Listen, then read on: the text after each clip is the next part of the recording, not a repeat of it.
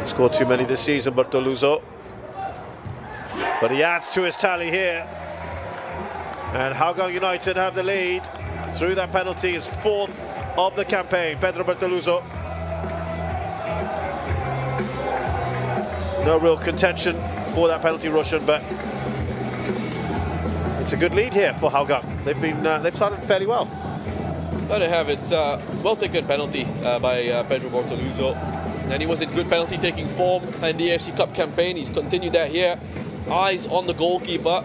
Goalkeeper-dependent technique. Just wants to have a look at where Shazwan is putting his body weight. 10 minutes just about left in this first half, including some added time. That's not a great ball across, and it should be an easy finish.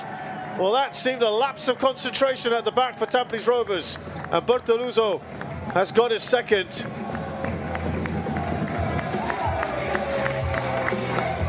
It's 2-1 now to Hougang. Well, that's Van Huysen really, and immediately sinks to his knees, knows that he's messed up here.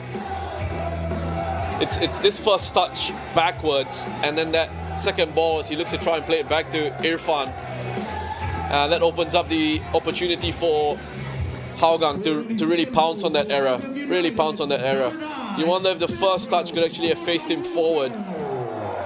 But since it's gone back, it needs to put a lot more strength behind it so that it gets into Irfan. All good buddies now, Bortoluzo and Krajcek. He set it up for him. Yeah, easy finish.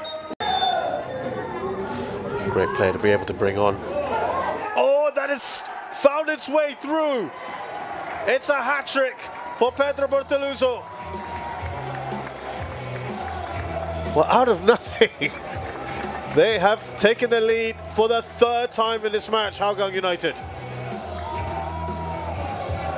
It's like 3 Tampines goals now that they've conceded here, where it just doesn't feel as if Hougang have had to work that hard. I mean, credit to Pedro Bortoluzo. That is actually a fantastic header. he's dived down and dipped towards that to get his head on it, ahead of Irfan Najib, and put that away. And another one for Pedro Bortoluzo. His numbers have improved drastically